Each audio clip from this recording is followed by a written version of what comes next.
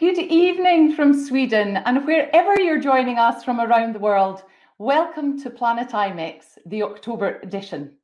My name is Jane Cunningham, and I'm delighted to be the moderator on this session today, hosted by Maritz Global Events. So thank you for taking the time to join us here for this exciting 45-minute session. Now, we have a panel of superheroes here today, and I really hope that you will gain some useful insights to hear about them and also about their world. So first of all, we have Karina Bauer, who is the CEO of the IMEX group, but also has experienced wing walking. Karina, is that right? Can you tell us a little bit?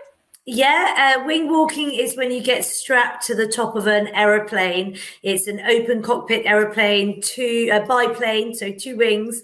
And yeah, you get strapped to the top of it and it takes off and does a little 15-minute circuit. And if you're good at wing walking, you know, you can do flips and things like that. If it's your first time, you tend to stand there like that. So yeah, it was an amazing experience, unforgettable. Well, we'll be sharing a picture on Twitter later on. Maybe not of you doing it, but of someone else. Now we're going to go from aeroplane wings to, I think, water wings, because we have David Peckinpah, who is the president of Maritz Global Events. But I heard before this session that you have experienced synchronized swimming. Is that true? Unfortunately, it is true. And again, thank you for that. I don't know if I can beat Karina, the wing walking. Wow. But yeah, at our annual meeting every year, I try to get our leadership team to do something pretty stupid. And a number of years ago, we did a takeoff of, if anyone knows Saturday Night Live, and the skit they did about synchronized swimming. We kind of reenacted that. So we had a real synchronized swimming troupe, and then several of us in old-fashioned bathing suits and nose plugs and headgear jumped in and did the worst rendition of a synchronized swimming routine that you can possibly imagine. Well, but we have a great picture to show, don't we, after this? Yes, we do, unfortunately. Now we're going to come back down to earth and down to the lakes, or the scenic lakeside of Geneva. So Ben Hainsworth, who is the managing director of the European Association for the Study of Liver, moved there a year ago. And Ben, I heard that you were planning to take up stand-up paddleboarding. Can you give us a progress report? You're on mute. Hi, Jane. Hi, everyone. You said it very well, Jane. On arriving on the shores of Lake Geneva, I did indeed plan to do some stand-up paddleboarding, but it's remained remarkably dry so far. Oh, Ben, well, we'll have to catch up with you another time to see if maybe you can get in the water, maybe not before the end of the year, but maybe next summer. Okay, now we really want you to be connecting. We want you to be messaging each other on the chat. But if you do have any questions that you want to submit, please make sure you do that on Slido. The information's down the right-hand side. So just to make sure you are all familiar, I'm sure, with Slido, but I just want to start off with 3 very simple poll questions. So perhaps we can show the first one now. We are wanting to find out what country you're calling from, because we know there's a huge number of people joining us today. So this would be really good. Okay, if we don't have these poll questions just now, that's no problem. We can dig straight in. So today the session is connecting people through events in a changing world. And we don't have a lot of time, so we want to focus on 3 key areas. The first one being, we want to understand what's happening in the panels world at the moment. The second thing is, we want to discuss community engagement and digital platforms. There have been a lot of wonderful speakers talking about that over the last couple of days on PlanetIMEX. So we want to hear from our panelists. And then we're going to finish up with future foresights.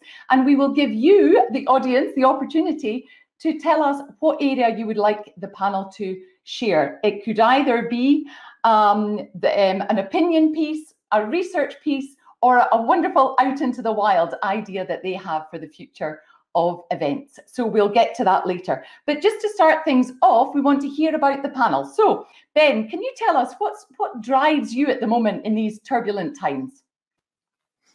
Well, I started with EASL towards the end of last year, and suffice to say that the year hasn't really gone exactly as expected. So obviously not taking anything lightly. It's been a dreadful year for everybody, but it's been a great way to get to know the community that I've got the honor of serving. For medical associations, it's been, in a sense, a perfect storm, because not only have they had their personal and family lives thrown around, they've had their work lives thrown into chaos, many of them being on the front line. And then from the association perspective, we've had the sort of business model in question, our operations and our administration really thrown into the unknown. So it's been a year of discovery, and I'm being, throughout the period and ongoing, amazed by the resilience of the people that I serve, and the focus which they've been able to find despite of, or perhaps because of the waters that we're navigating through. Thank you, Ben. You talked a little bit about regeneration. Can you share a little bit about that, about the liver and how this has affect how you're looking at the association? Well, yeah, it's a bit anecdotal, really, but I was having a conversation with one of our liver specialists, and I think, like all organisations, we're going through a period where we have much reflection on how we're doing things, how we've done things in the past, maybe some habits which we've grown overly accustomed to, maybe too much in our comfort zone, especially, for example, coming to looking at events. And I was reminded, or actually I was taught for the first time, that the liver is unique, being the only internal organ of the body that can regenerate itself. So that's part of our spirit as an organization, that can actually regenerate and recover and repair. Yeah, certainly a good positive approach and what we need at this time. Karina, is there anything that you've discovered about yourself during this time? I know you shared back in March that you were taking up piano again or trying to improve your skills, but is there anything else that you can share that you've learned? Yes, well, I've probably learned that I won't be a concert pianist anytime soon. But yeah, I think, you know, all of us have learned a degree of resilience in this period, or certainly learned what that means to us and how resilient we truly are. I think the other thing is that I have truly learned that I am an extrovert. I knew that already, but, you know, just going into the office with one or two people there has been so valuable and meant so much to me after, you know, a period of of working at home. And I realized as well that I got my breaks through the events that we attended, through the process of traveling, you know, being on a plane on your own. It is actually a time when you can get some quiet work done, you can watch a movie, you can rest, just the time you have traveling, you know, being in the airport, things like that. And also, you know, the events that we all host in the industry did rejuvenate me, because, you know, they're fun to attend. You see your friends from all around the world. And I'd always come back and I'd say, you know, a change is as good as a break. And yes, it was tiring being there, but actually I feel rejuvenated having come back. And so I think those things in this period where we're not traveling, we're not attending those events, and virtual events like these are fantastic, but it's not the same. You know, you do need to find those times to take a break. And I think I've not been so good at doing that. I'm kind of learning that in hindsight, that I need to do that. And the other thing I guess I've learned is that, you know, over this period, it's been a big learning curve for all of us in doing new things. And there's been a certain freedom to that as well. And that's been difficult, but also valuable and interesting as well. Great. Thank you so much. Thank you so much for sharing. Now, David, in this time when it's not so easy to go to the shops, and I know you're, as well as having tried synchronized swimming, you do like some home decor. Is there anything that you've purchased during lockdown that's enhanced your life or your family life? Well, it's still to be determined, but I did buy a blow-up hot tub. I'm too cheap to spend the money on a really expensive hot tub, so they have these really nice ones made by Coleman and Intex that actually blow up, and they're fantastic. and they're very inexpensive. And so that has been, as we get into the cooler fall months and looking forward to the winter, as a way to maybe rejuvenate and relax and take care of these old achy bones. So that's one purchase I made. The kids have used it, but I have not yet.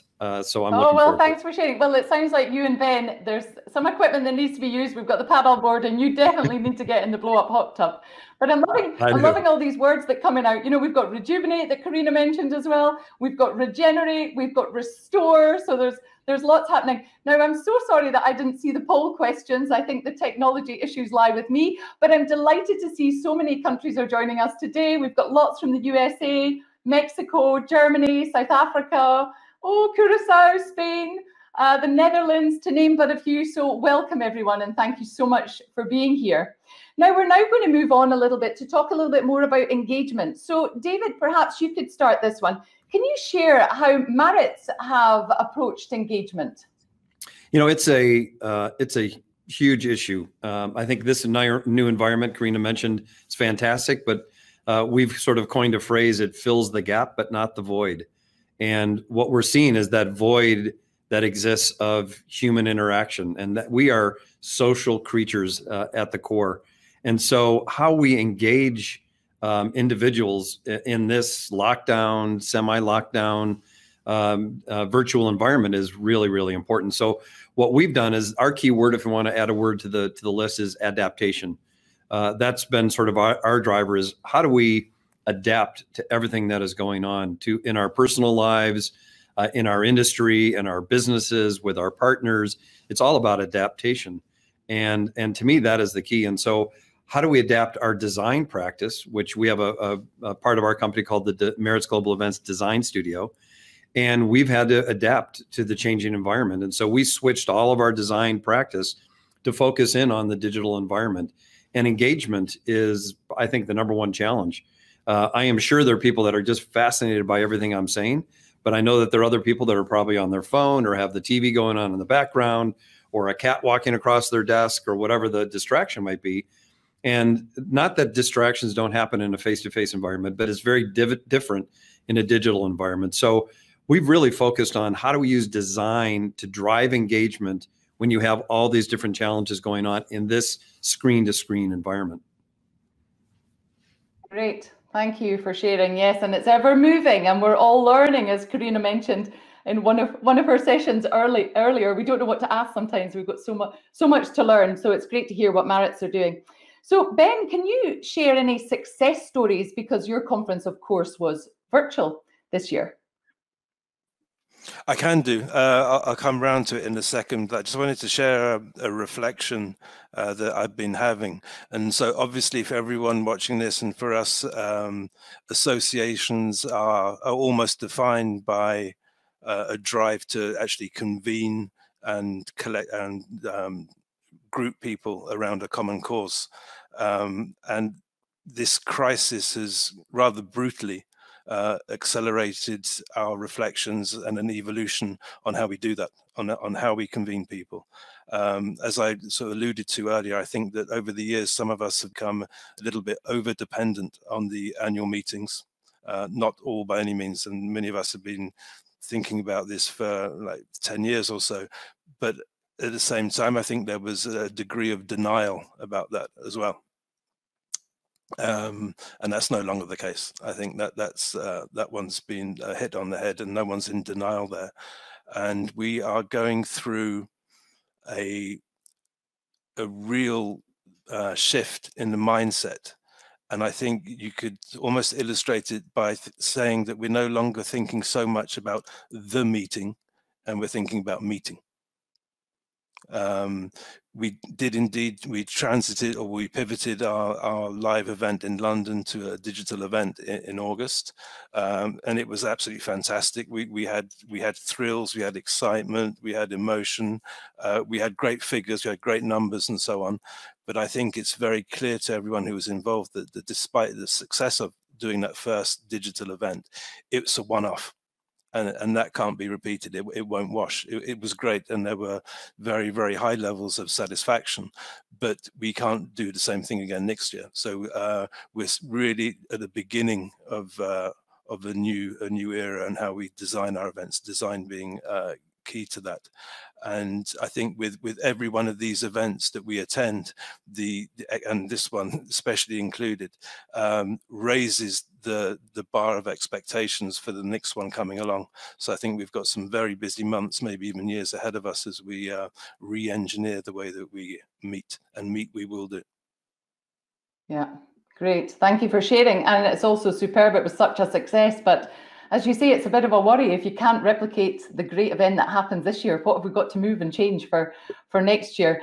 Karina, we're talking about, you know, engagement, and how does IMEX measure engagement, or what does success look like? Well, I assume you mean in the virtual world rather than in our live world. It's obviously very different. We're learning as well in terms of what it means. But I think, you know, for PlanetIMEX, certainly this time around, we'll be looking at obviously not just the numbers that registered, the numbers that actually showed up, how many people showed up to sessions, how long they stayed. But importantly for us as well is how many meeting requests were there, how many messages were exchanged between people, and then how many meetings took place. That, I think, is the kind of holy grail of engagement online, because we want to see that one-to-one, that interaction between people, not just us broadcasting content to people. And it's great if people enjoy that, but we're looking at things like, you know, how many comments were put in, you know, how engaged were people with that content. And then we also look at the social side. So because PlanetIMEX for us is also our 3D world, we're looking at the interaction on that, the dwell time on that, how many people are going through it, how many new people that we didn't know already that aren't in our database, and also then the interaction on our social feeds. So we're kind of taking a lot of different data points. I guess the interesting thing in this world is there are a lot of data points. There are almost too many. So it's about, you know, cutting through to the things that are really meaningful. But, you know, ultimately the difficult thing online is creating interactions, networking, serendipity. And so, you know, that's you're trying to look at data points that are going to give you the answers to that, if there are any. And then you're going to get some anecdotal feedback as well through surveys and things like that. So it's a whole range really, to see where that engagement is really sitting. Yeah, absolutely. Thank you. Thank you for sharing. David, you were talking about your design studio.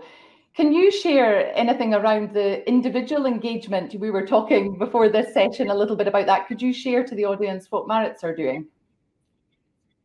Yeah, I think one of the, and it was interesting to hear Karina, because you're right, there are so many different data points that you can get overwhelmed by data. One of the things we've been working on for quite a while now is a true engagement measurement. We've been working with a tech company out of Northern California, and we're doing a lot of testing right now, and it's through the use of wearables. And with the biometrics that you can gather through wearables, it can really give you an idea of the resonance of the event.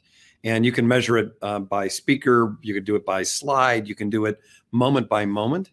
But it really is, I think, an innovative way to look at the new age of what measurement's going to look like, because it's not going to be static surveys. It's not going to be just clicks or time spent in a site, or how long you were logged on to an event like this. But we need those additional measurement tools to really give us an idea of, was that audience and was that individual engaged? And if so, where and what was the content that engaged them? And then how do we amplify that? So there are really exciting things coming out of this. And this new environment has forced us to innovate, which is usually the case. Well, that's really exciting, because then when we do get back to face-to-face, I think there's going to be a huge shake-up in the way content's delivered. The speakers that are presenting, a lot more will be expected of them if you've got these wearables that say, okay, the first few minutes they're engaged and then they drop off. So it's very interesting that you're going into that information, and we'll look forward to hearing more about that. Now, Ben, when we were talking earlier, you talked about that your community is growing in some different areas. You mentioned about patient groups. Can you share a little bit about what's happening with EASL? Yeah, I think that one of the phenomena that we've seen during this these last few months has been that our core community has been as demanding, if not more demanding, for meaningful contact with us as an association and between themselves. But we've also been feeling demand from the outside world. And I think this is something which is happening, perhaps not specifically with associations, but we're definitely getting more call for expertise and for opinion and for thought leadership from the public and from patient groups. So there's been a kind of a natural outreach towards patient groups and engaging with them over these last few months. Obviously, it's been virtual for the time being, and we look forward to a hybrid future next year where we can be actually hosting more patient group representatives in the events that we're doing. And then obviously seeing how measuring the engagement of a remote audience alongside an on-site audience is going to be a real challenge. And that's something that we're quite excited about, how we can. The two communities don't necessarily have the same experience, but they have to have an experience which can be aligned, and we can get them interacting with each other. It's really interesting that you're saying that, and it will be, I don't know if you're aware of other associations that are finding that as well, but even in this current climate, we do feel that that we are bridging the gap in so many ways between either personal life and work life, or the UN are wanting to get closer to civil society. And I think it's very interesting that more people are wanting to get involved with patient groups, as you say, with associations. So it'll be interesting to see what happens there. I just want to now move on a little bit to hear more about digital platforms. I would like to talk about. So Karina, when we had a chat before today, you were talking about that maybe there is a trade-off a little bit between engagement and technology. Can you share your thoughts on that? Yeah, it's interesting because, of course, one of the things that we wanted to do, and one of the learnings really from PlanetIMEX in May through to PlanetIMEX October, was really the need for higher level production and design, and hopefully people are experiencing that here, and just have a slicker sort of delivery, if you like, of the content. But then in doing that, it's harder to get the audience interaction. You end up doing what we're doing. We're using Slido, people can chat. But it's not like a Zoom meeting, is it, where people are in the meeting and they can turn their cameras off and on. So there is a trade-off there, because if you're in a Zoom meeting, it's a Zoom meeting. We all know, we've all experienced that now. And it's not a high quality event.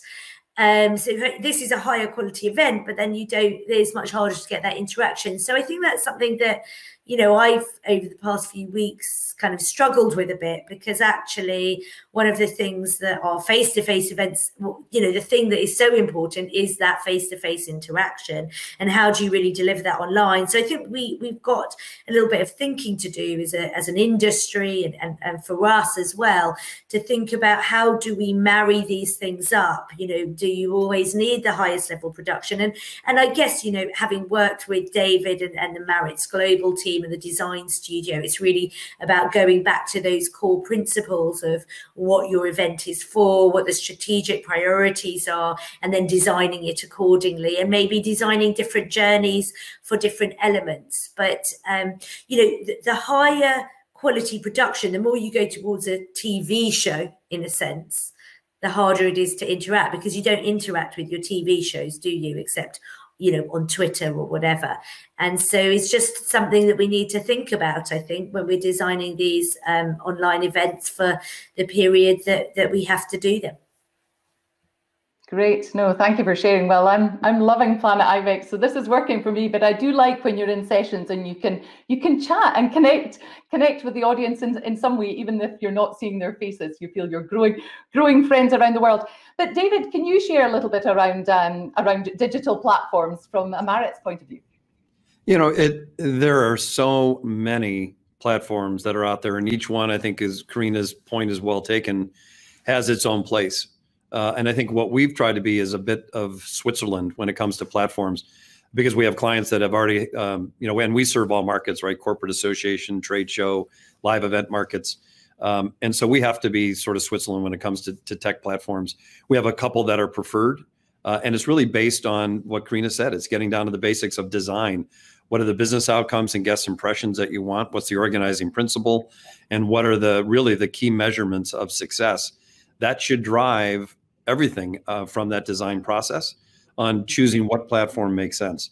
If you need something that is highly interactive, a Zoom type platform is going to make much more sense. You need something that's much more slick, more about presentation, PowerPoints, video. You're going to select other platforms. So it really, to me, comes down to design. And I think the one thing we learned early on, going back to February, March, is so many planners try to take what they had designed for their live event and just put it into a digital platform. And that absolutely just does not work. It has to be thought of completely differently.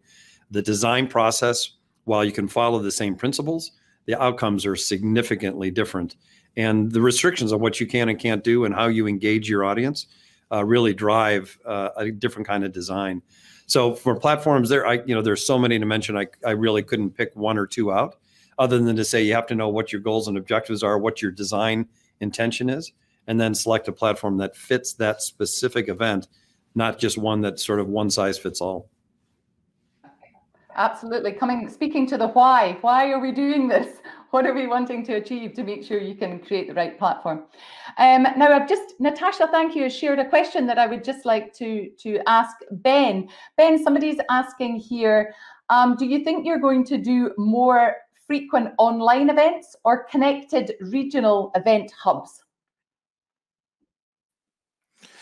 We were discussing just today of doing more regional events, certainly, as a sort of an outreach program that we'll certainly be thinking of doing. And as I said, the pure digital event that we did this year, I really do consider to be a one-off, and we're aiming for hybrid events, possibly with on-site hubs.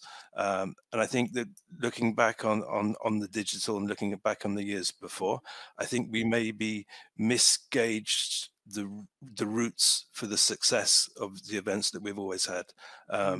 We curated great content for our digital event. Lots of people said that the actual scientific learning was superior to a face-to-face event because there was so much available on demand, there was so much available beforehand to prepare.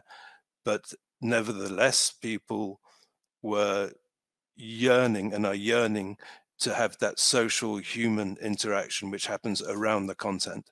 And I think that the solution that we will find for that, we don't yet have. And it's really for the unstructured, for that horrible word serendipity, I said it properly, which is very hard to engineer. When you have an on-site event, you can just rely on human nature for that to happen. But I think thinking of design, we'll have to be really deliberately thinking about how we can engineer mechanisms for people to interact in a natural fashion. And hopefully on-site or hub activities will help, and just much more frequent events, be they online or live. I spoke to an association recently who said they had their online conference, and the people in countries who could get together did end up coming together and being in the same room and watching the content on a screen because they wanted to have that community engagement and be part of something and discuss the topics that were being shared. But Ben, I have another question for you. You talk a little bit around the hard things are not being able to have these chance opportunities that you get at a face-to-face conference where you bump into people and you can have these great discussions. Can you share some of the solutions that you're working on where you're connecting with other associations to be able to find solutions? I think a lot of it will come down to scanning the market and to seeing what all these companies are delivering, and there's a wave of solutions coming through. It can be a little bit daunting when you're not a naturally techie person like me, but increasingly our audience are virtually literate, and a lot of our leadership as well. And I'm confident that that solutions will come along, and I'm pretty certain that the solutions we'll have for the next digital events, for the next hybrid events, will be like IMEX solution here today, a best of breed, where you'll have various solutions being layered on top of each other to meet the various requirements. Great, thank you so much for sharing. Karina, when we talked earlier, you shared that there's, in some ways, it's been surprising in a good way, the digital setting. Can you share any stories where you feel it's actually worked quite well? Well, I mean, obviously there are many stories about the reach that you can get, and you know there are certainly, you know, I think for a lot of events professionals, they're finding that they can attract speakers, you know, from all over the world, very high quality, that they might have struggled to attract before. And the other thing I would just say from our own perspective is just the learning curve. You know, it's been a massive learning curve for us. But I think that's a good thing as well, because we have learned a huge amount over the past 6 months. We are learning to, and we have learned how to narrow down those choices for this event in particular. After the first PlanetIMEX, we were very deliberate in taking some time to think about what the objectives of the event were in order to choose the right platforms and the right suppliers and the right structure of the week, if you like, so that we could bring to it what we wanted. So that was why we had a full day of fun sessions. It was all about trying to get people together, networking, having fun, whether they were, you know, watching, you know, doing magic tricks with Mike Super, or watching a balloon trip over Turkey, cocktail making with the Venetian. It was about that sense of community that's always been really, really important to us. And then this platform as well as the content allows those one-to-one matchmaking appointments. So I think, you know, we've done things quite deliberately, and that is all through learning. And I'm sure if we do things again, you know, we'll do things differently again through learning. And the other thing I'd say is, you know, this period has allowed our team to just work so collaboratively together and differently, because we're not doing what we used to do. So we're not in our normal teams at the moment. And that's been really freeing and fantastic in many ways for the team. So I think there have been lots of learnings, both sort of skills as well as learnings of what people can bring to the table in different ways that aren't necessarily part of, you know, their normal job title. And I think that that's been really fabulous, actually, for everybody. So those are the kind of things I think that we want to take into the future as a business, certainly. Great, thank you so much for sharing. Well, the IMEX team are just wonderful, and everyone seems so energized and want to get it done. And I thought it was lovely you shared a story before where you're not running between rooms. You can actually get quite easily into different sessions and be involved, which is another upside to doing something like this instead of being face-to-face. So thank you so much for sharing. Okay, well, now we are going to go to the last part, and this is giving you the opportunity, the audience, to tell us what you would like to hear from the panelists. So you have, Natasha will be sharing the poll since I don't seem to have access, but you will have 3 options. So we're talking about future foresight, and we want the panel to either share a research piece, or they could share an opinion piece, which is more around their experience, or the third option is an into the wild idea for the future of meetings. So I will let that poll run, and I'm sure Natasha will tell me when we know if it's going to be 1, 2, or 3. Into the wild! I love it! What a great audience! Yay! We've not gone for research or opinion. Okay, Karina, can you give us an into the wild idea?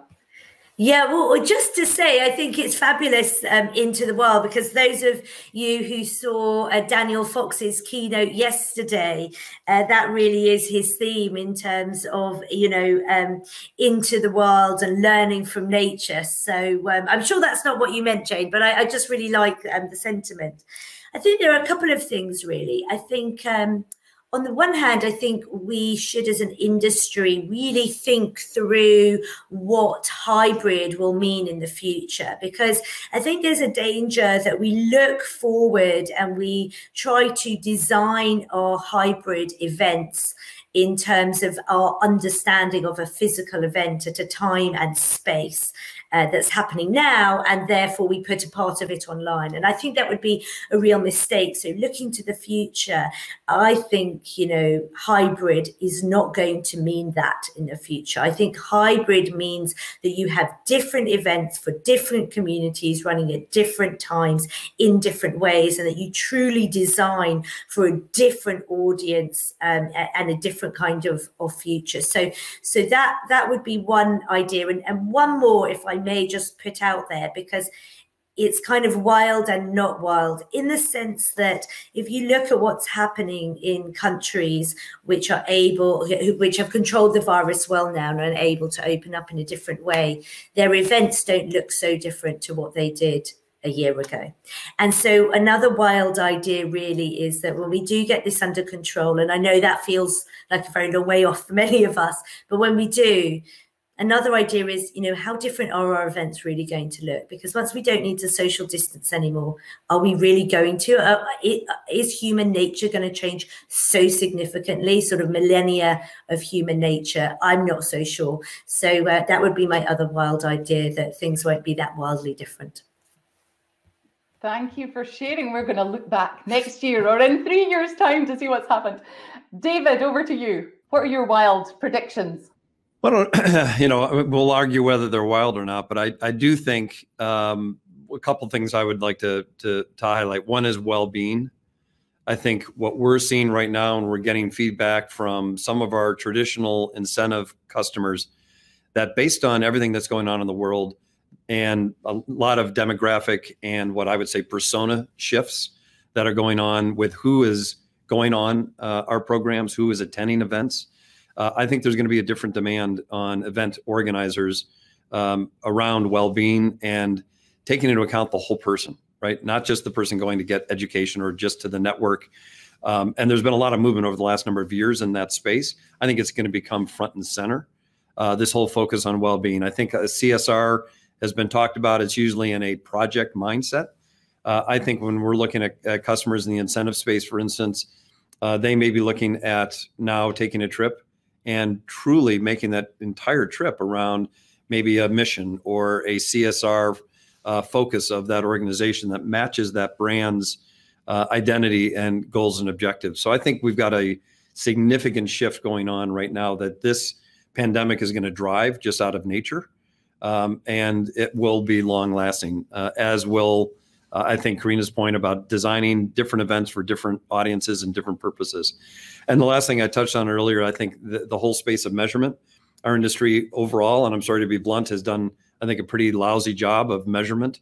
We have a lot of surveys, we have a lot of data points, but I think the evolution of measurement to really take into account the whole person, as I mentioned, using wearables and other bio readings, I think is going to change the world of measurement for events moving forward. And I think that will drive design and how our events look differently as well, because ultimately we've got to make sure that we're designing for the individual, designing for the journey, not just the destination. David, thank you so much for sharing. I'm writing lots of notes, sorry, and I was on mute. But we have a question that's come in from Eduardo, which I would like you to answer if possible, David. Do you think the vaccine appearance will make a real difference in what the face of future events will look like? You know, this is a big debate. And I'm not a doctor, I just have an opinion, but I've focused more and we focus more in this organization around measurement and treatments more so than vaccine. I think, you know, if you look at a lot of different health issues that are out there that have existed for years and have always been a risk for anyone traveling, getting on a plane, going through an airport, going to a face-to-face event, those have existed. But we've sort of done that scale of risk reward and said, okay, the reward is higher than the risk. And that's usually because of either effective treatments or effective testing or a combination of the two. So I actually hold out more hope for that being more prominent than a vaccine, because the vaccine, we don't know what the timeline is. We don't know how effective it's going to be. Is the Is the virus something that continues to mutate? And so I think it's just an unknown area. So for me right now, it's more about treatment and testing, and instant testing, right? Which is, you're seeing huge improvements in that space right now. To me, that's the goal, and I think the driver of getting back face to face. Thank you. Big question there. But Ben, your wild idea. Well, my truly wild idea is that the next time we're together, we'd be sitting in a center or a hotel or something crazy like that in front of a live audience. Wouldn't that be wild? More realistically, however, I think that may happen in due course, and in response to Eduardo's question there about the vaccine and treatment and so on. I was marked by, we were having an online board meeting, and there was one of our board members from Barcelona, and she was a bit shocked that day. And she just said the one thing she's certain of is that she will never be the same person again. And I think that is likely to be true for all of us. So although I've said repeatedly today that there's a yearning to go back to having big live meetings, I think reality may be a little bit different, whether it's on the supply side or on the demand side or a combination of those. And I think that the biggest mistake we could make, whether we are on the supplier side, the planner side, the attendees side, is to expect a return to normal in terms of the business which we can be doing, and I think that would lead to a failure. So I think we all need to give ourselves the time, and to give each other the time, to really come to the terms with the fact that we have to build something new, and that will be incremental, and that we will get back to something perhaps like normal, but it will be stepwise. Thank you so much, Ben. Now, I know we only have a few minutes left.